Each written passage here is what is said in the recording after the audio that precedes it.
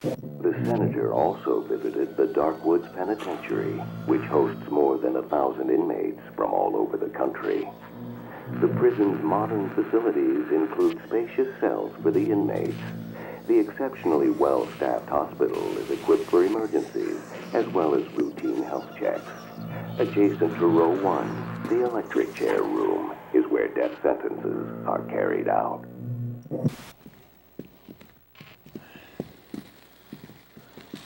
Right here. Drop him.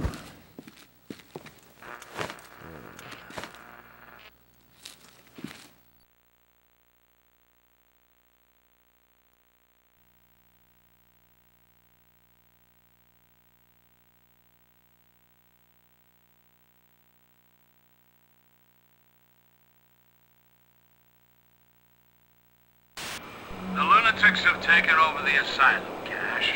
The only way to reason with these gibbering idiots is with a stick and a gun. I want you to kill the hunter patrolling the tower walkway and bring his body to the guard room. Big surprise! That's what they said. Big surprise.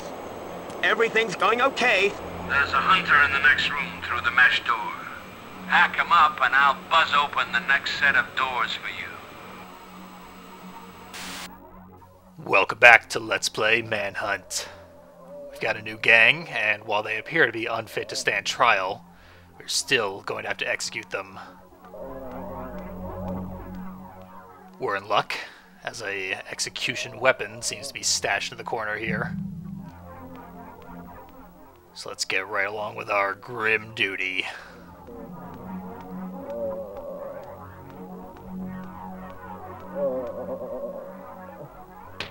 Who dat?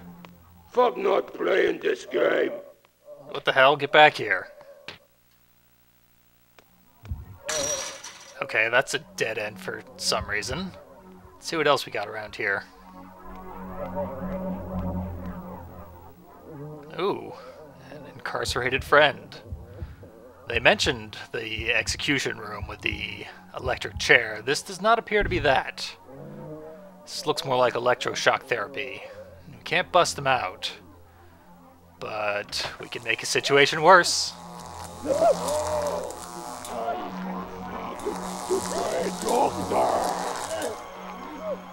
And that got our captor's attention.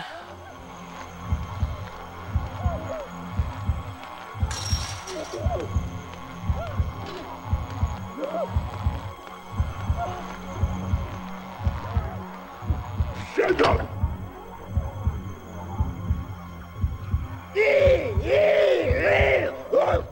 Now he's curious about who burned his friend, so let's introduce ourselves. Mouth dry and sore, neat, red, foaming salty goo.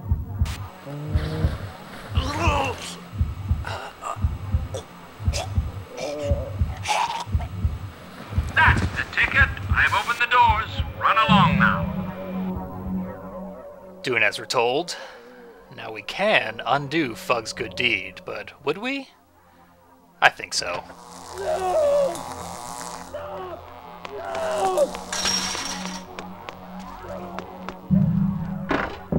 There are some more of these paranoid crazies guarding the door to the greenhouses. They see you, and I guarantee they'll lock that door. When they feel safe, they'll probably unlock the door again. They like their routine. Seems like stealth is going to be of particular import around here.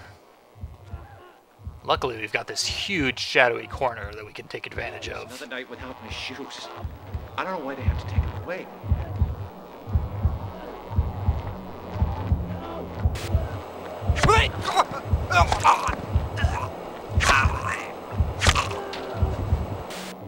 Our new cleaver gets its first taste of bone, but unfortunately it's a palette swap of the machete. Nonetheless, it's been a while since we've seen that, so nice to reintroduce ourselves. Now we want to hide those bodies, because Smileys freak out when they see bodies. Bring that guy over to our corner, and we've left no evidence of a crime. In front of the kids!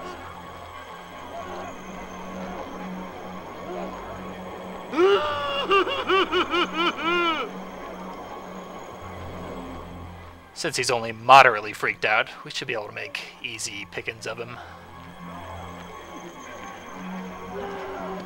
I'm taking the kids to Mom's, and this time I'm not coming back, I swear.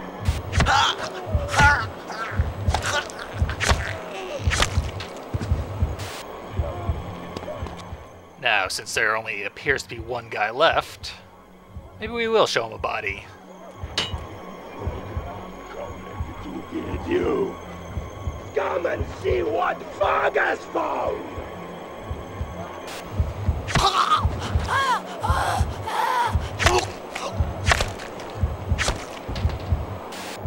Go for it, my boy. Go for it. That's exactly what he wants to see. Expedient kills stacked up quickly. Oh, there's one more guy. Wasn't quite prepared for that, and he looks like he's going straight for the door. Where are you, boy? Where are We you, need boy? to get through.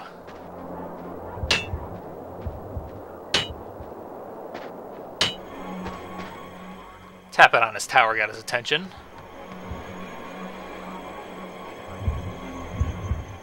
But he's not coming down. He has a clue where we're at, though.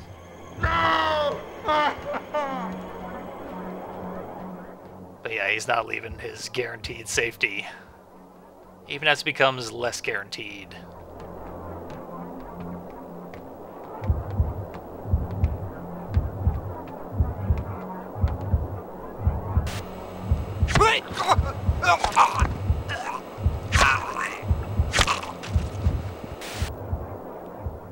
Looks like he had a gun.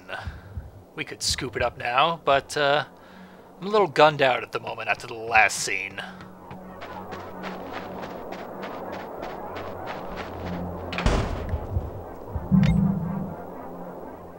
And onto the greenhouses. Please let the moose hold out. I should have ordered a cooler. Already got at least one guy here. Ooh, that way's got quite a few more. Maybe I'll stick with the one.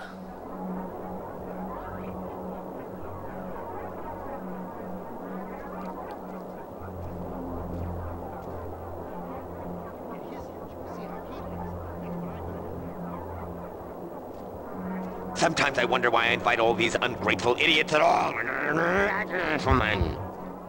Seems to be reliving a rather unpleasant experience. Let's maybe put him out of his misery.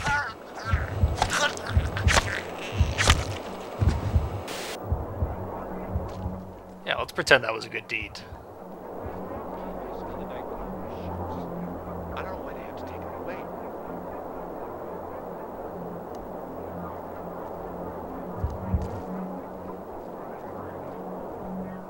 Throughout this area, we can more or less jump from target to target. My guest of honor seems to be making himself scarce tonight.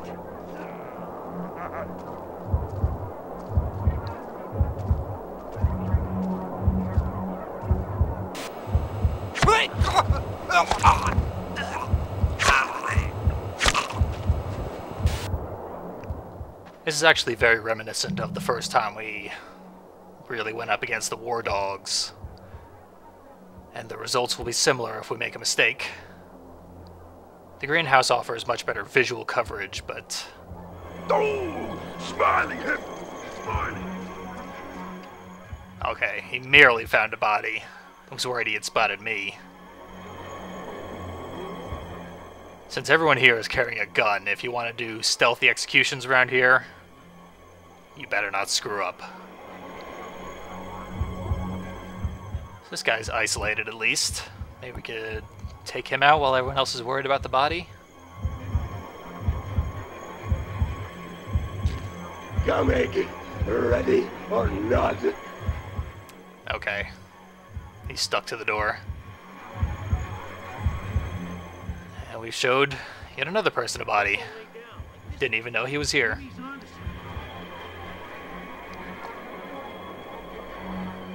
So this area is going to be rather chaotic for the near future.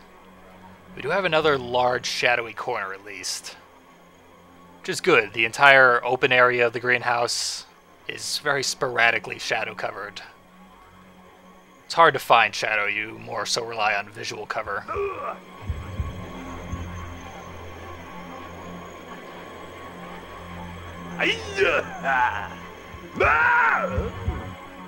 Seems like this eloquent motherfucker's our next victim.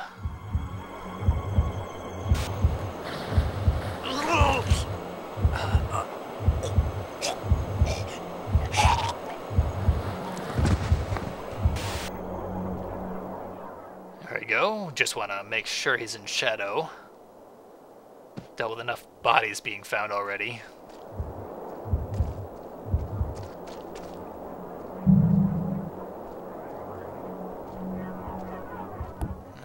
There's someone close by. Rather convenient. Why my shoes? Plenty of other shoes out there. Why mine? That's unfortunate. I grazed the barrel, and that tipped him off. Maybe we can make lemonade out of this, though.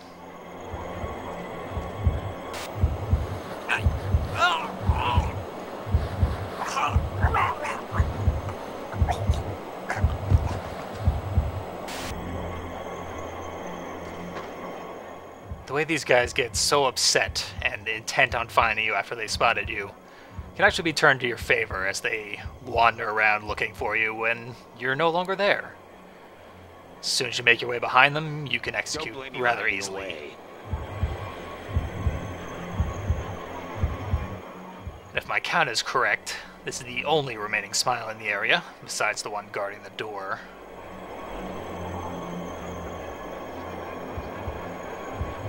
Where is the...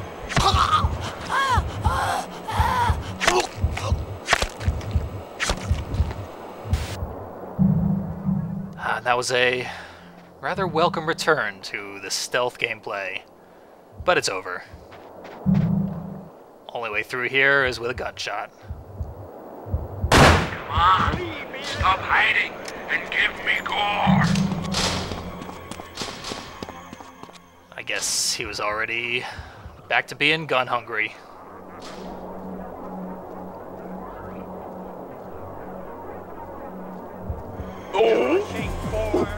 Okay, that's not really fair.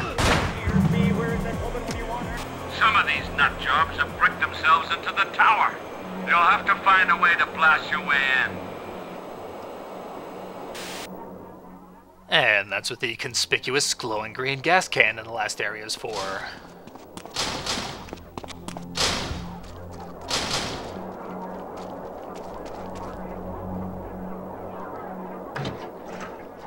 And as you can imagine, this part is a thrill a minute.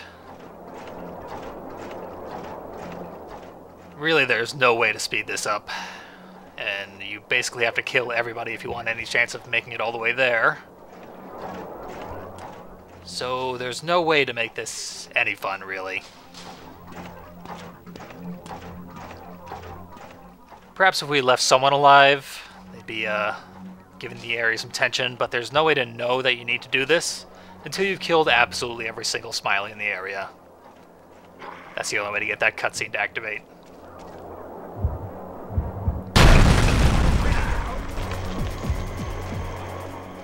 Bit of an explosive payoff, at least. Alerted the contents of the tower. And I stepped out of shadow, which was a big mistake. He's a pretty bad shot, though. I like your brand of care in the community. I really do.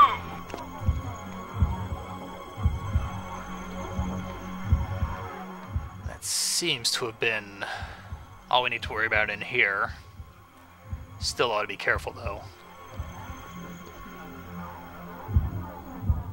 What goes on inside a man's head? We will have to fucking see. I feel like we have seen. I don't care if those ungrateful bastards hate the borscht. They can damn well dump it. I should have ordered a cooler.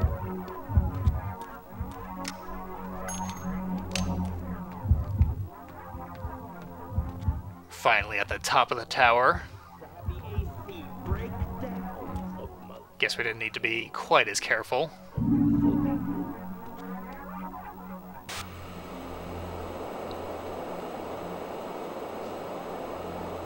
My guest of honor seems to be making himself scarce tonight. Oh, how I'd love to get on the other side of that door right now. It'll have to wait. Everything's going okay, thank God. Even the caterers seem to have their heads screwed on. There's a lot of dialogue from the Smileys, which I like.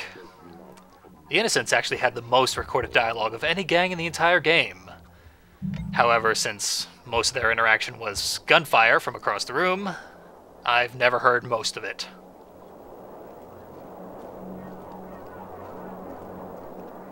So beyond this door is quite a populated area. Let's see if we can get maybe one or two out here into the shadows.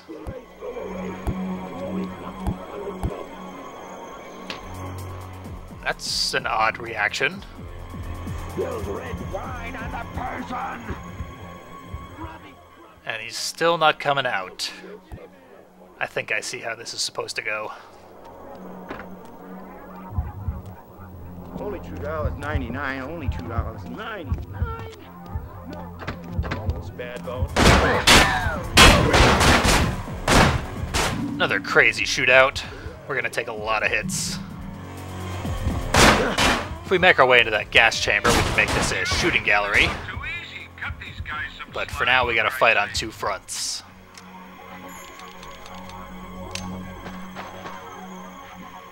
To hell! Oh, shot the wrong Smiley. You chump! There we go. Looks like these guys have a new gun. The light handgun uses 9mm rounds. Has a much larger clip than our revolver, too.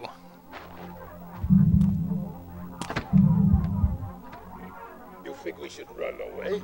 But Mr. Starkweather's a bug mistake. That rhyming Smiley we just overheard is the first person to acknowledge the director's name, Mr. Starkweather.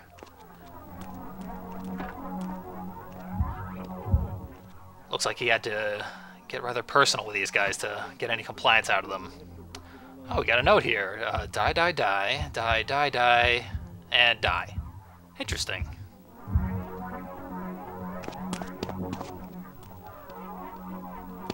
More painkillers. They fully expect you to take all the damage we just took.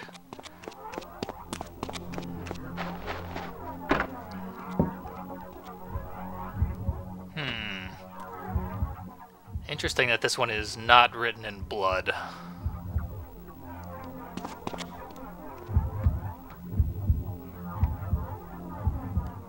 Make our careful ascent onward.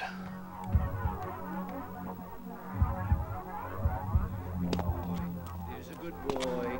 Dog legs!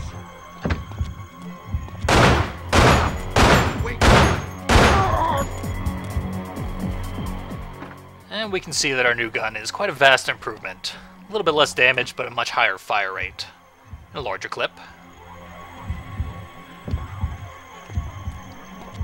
Where'd that guy go? Oh, right behind me.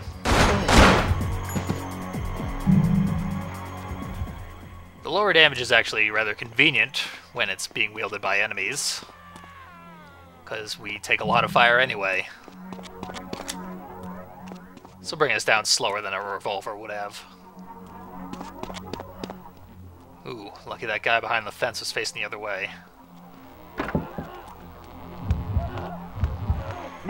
Didn't know about his friend behind me, though.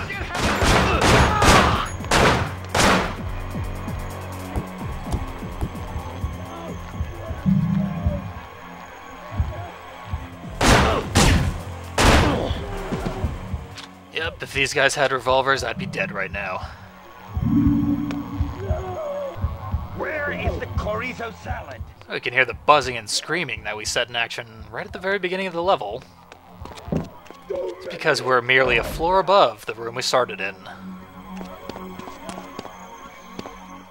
Starkweather is making the most out of every bit of floor space he has. I was looking for more painkillers, but all I found was another wire.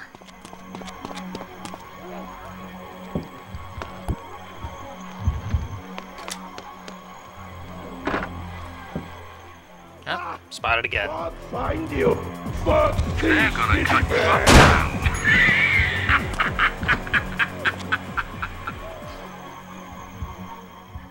Despite Cackley's insistence, when a guy comes at us with a knife, when we got a gun, he doesn't stand a chance.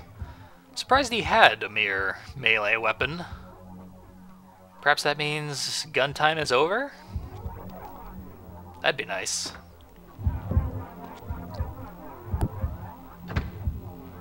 There's one guy up here. I don't know what the Cunninghams will think. Oh well. He doesn't have much backup. It's the chorizo salad.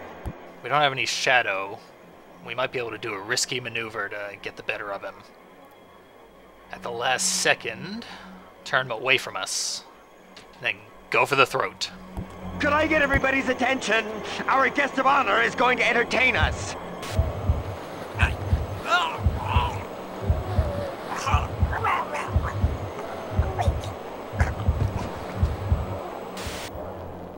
That sort of tactic will rarely afford you a gruesome kill, but what any execution will do.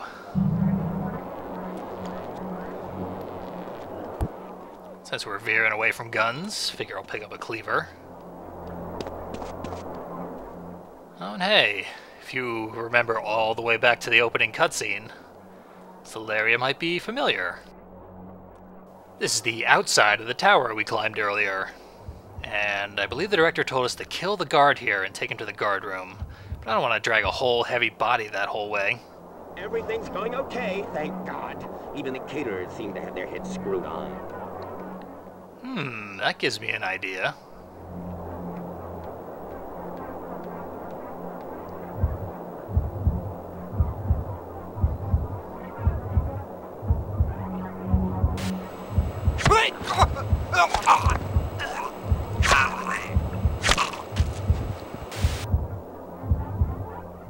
There we go. That should knock about 8 pounds off of that. And we already got a mix and match head going on. It almost lines up.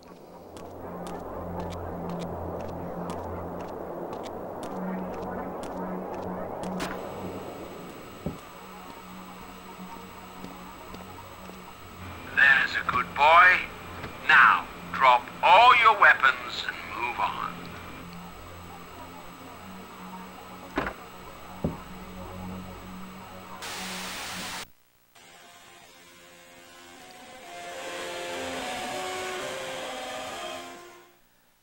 Rather unfortunate that Cash complied to that last request. But all in all, rather interesting introduction to a much better gang than the Innocents. The gameplay is slowly clawing its way back from where the graveyard shift brought it. And with almost exactly the same number of gunshot kills as executions, I'd say it's a fair balance of gunplay to traditional stealth gameplay. Rather like it a lot, and hopefully the Smileys will continue to deliver as we see more of them. Before we move on though, let's take a look back at that tramp we carted around a few scenes ago. According to the Scarecrow's bio, our new gang, the Smileys, were once under his influence before his fall from grace. It's hard to imagine anyone having any sort of control over these violent and deranged individuals, but that's exactly the feat Kenneth Jesperson pulled off. That's the tramp's real name, by the way, Kenneth Jesperson, and it's a clear reference to real-life serial killer Keith Hunter Jesperson. The real Jesperson was a Canadian truck driver who, while traveling across the United States as part of his job, would pick up prostitutes and other transient women, strangle them, and discard their bodies, leaving behind no ties to his victims. His spree lasted from 1990 to 1995, when he killed his girlfriend and turned himself in before the authorities could inevitably tie him to the crime. In total, Jesperson had 8 confirmed victims, though he claims to have as high as 160, with suspected involvement in many still unsolved cases. Naming the tramp after Jesperson and giving him ties to the Smileys is actually a clever allusion to the real-life Jesperson's nickname, the Happy Face Killer, so called for signing his letters to the media and police with a smiley face, much like the ones our new gang adorns themselves with. Keith Jesperson is now serving 3 consecutive life terms in the Oregon State Penitentiary, but the current location of the tramp is unknown.